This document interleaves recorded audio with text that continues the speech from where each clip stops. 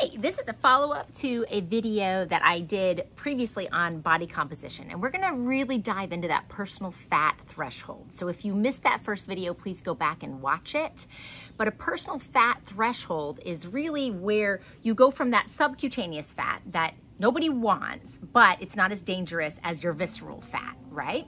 So that subcutaneous fat's that pinch and inch kind of fat, and when we go from subcutaneous fat and start spilling over into visceral fat, that's that fat that is within the abdomen and around the organs. And that's that dangerous fat, right?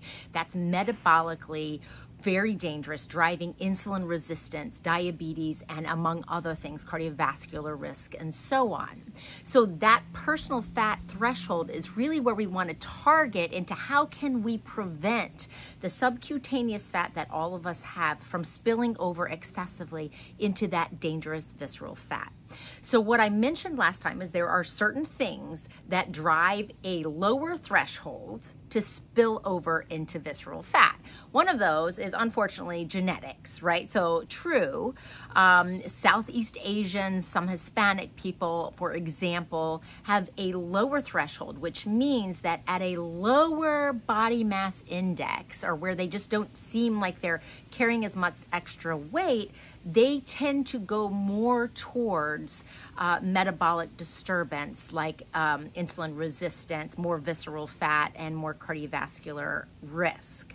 That said, those people and all of us have a lot of power through lifestyle as to how we can reduce that transfer over into that yucky visceral fat by a lot of things. Of course, one is exercise, right? Exercise is fantastic. Yes, both cardio and resistance training will make it less likely that you'll spill over into visceral fat. So absolutely do that.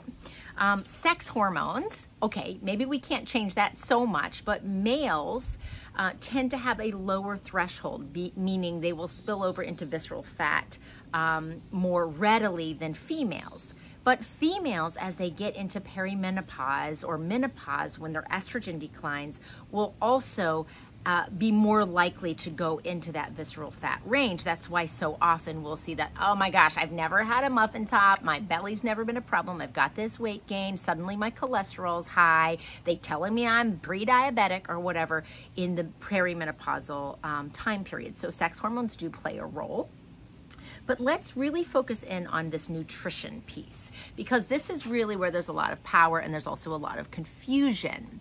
And I want to highlight this article I thought was really fascinating in Diabetes Care in 2018. And basically they took 3 different groups of overweight individuals and they fed them 1,000 extra calories, all of them. Right? But what they fed them was different in terms of what it was comprised of. And they were specifically looking at saturated fat was one group. So 1,000 extra calories of saturated fat.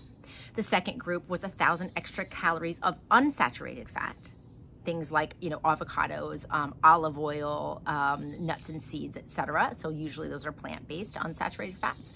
And then thirdly, 1,000 extra calories of carbohydrates. Okay, so when we looked at that in this group, this is really fascinating because yes, bear in mind that if you overeat calories, you will gain weight, you'll store fat. That's our fat storage, right? That's what we do with excess calories. But a calorie is not a calorie, as we know. What's comprising that calorie has an effect on our body, on our microbiome, and on our inflammation, and also where and how we store that fat. So this was fascinating. What they found was that in the saturated fat group, that means they were eating 1,000 extra calories of saturated fat, they had over 3 times as much conversion into fatty liver, that insulin resistant, that visceral fat pathway, then did the other 2 groups, the unsaturated fat and the carbohydrate groups, both of which increased fatty liver 15%. So overeating is not our goal, right?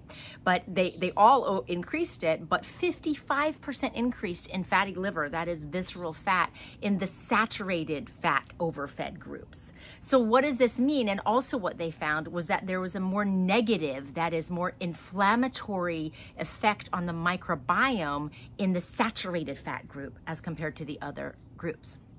So how do we take this information?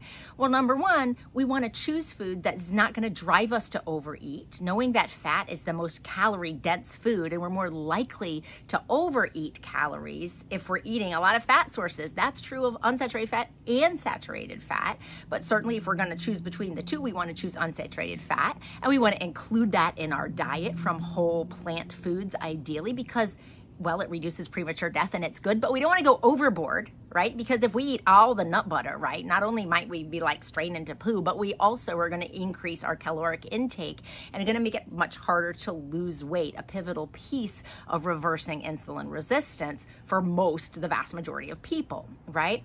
So choosing the foods that are going to help us be fully satisfied, get nourished, but also are going to be low in calories. What are those foods? Those are whole plant foods. Is that all you can eat? No. Okay, you can eat a balanced nutrition. If you want to include some carefully chosen animal products, then do that, but recognize that they're going to be much higher in calories. They're lacking in fiber, which we know is how to support that microbiome to reduce inflammation. So there's so many different mechanisms why choosing a plant predominant dietary pattern and limiting the saturated fat foods like processed meat, red meat, full fat dairy, cheese, and so on is going to benefit you. It's going to reduce your risk of transferring over into that visceral fat and going down that metabolic cascade that so many of us are trying to prevent. So I hope this makes sense. And please write me or with any other questions or what you'd like me to explain better. If I did not explain this well, thank you so much. And I so hope that this empowers you on your journey today. Have a good day.